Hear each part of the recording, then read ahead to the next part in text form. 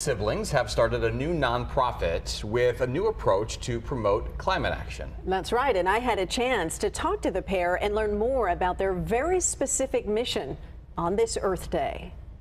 And in the name of nature, I declare that we must act now.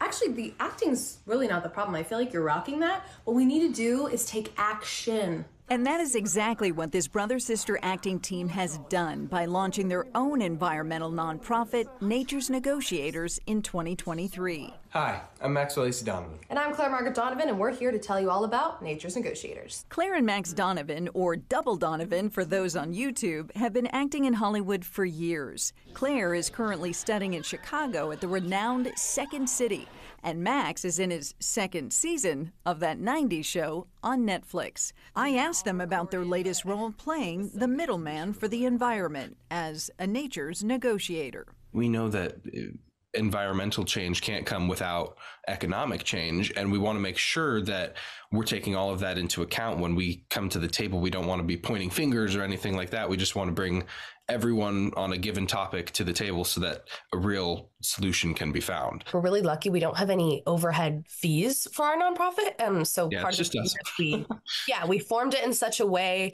where we could funnel funds to causes that are already established doing amazing things. Like the Jane Goodall Institute they're now working with and using as a model by finding very specific issues at the grassroots level they can actually change. What can we do to help your community thrive while also helping the environment thrive around you? They recently took that approach to Alaska for their first official fundraising campaign, Long Live the King, salmon.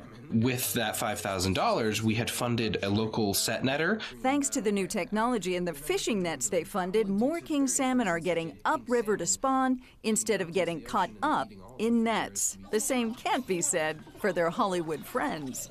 I'm here in Hollywood where Max is about to do a taping of that 90s show. But this is much more than a soundstage to Max and his sister. This is a platform.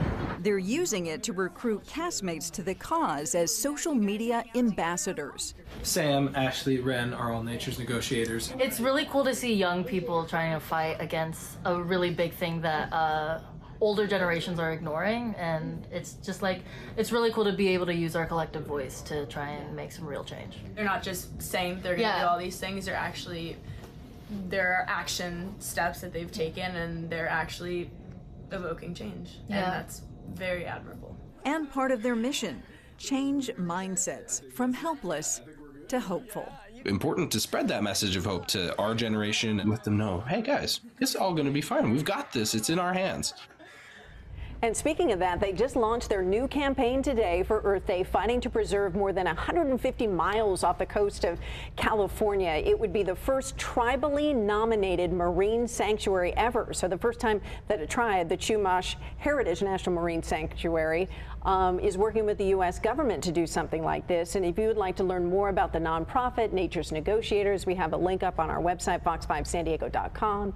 The Scene on Fox 5 tab is at the top of the page. You just hit that for the drop-down menu. You can also follow them on Instagram, and I've been posting about it, and it's just really fun how they just really target and pinpoint and narrow in on one thing they can change. Then they change that, like the netting up in Alaska for this one fisherman, and now it's being studied, and they're seeing like the domino effect of people seeing it and studying it, and how much more salmon are getting upstream, and you know, it's really impressive. That's, I mean, it's, and when you think of climate change or global change, right, that just is such a daunting thing to think about. So it's really great that they're making it digestible and really being specific with what certain things are helping, what we are researching, what we still need to know. So that's really, really awesome. And they're doing it in a way that people want to watch, right? Like, they're reaching so many different audiences with their platform and doing it in a way that can make sense. Yeah, to your point, like, it's such a big thing. Yeah, it's overwhelming. But if this generation especially, this is their world. It's our world, this is their world. And, you know, each generation,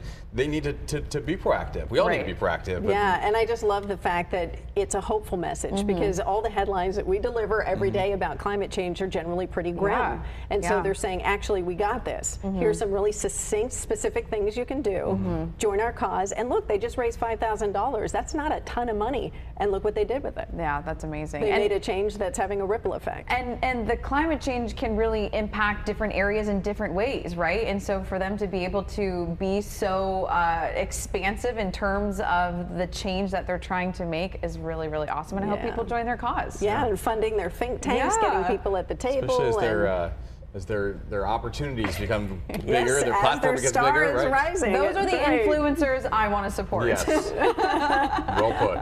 Well put.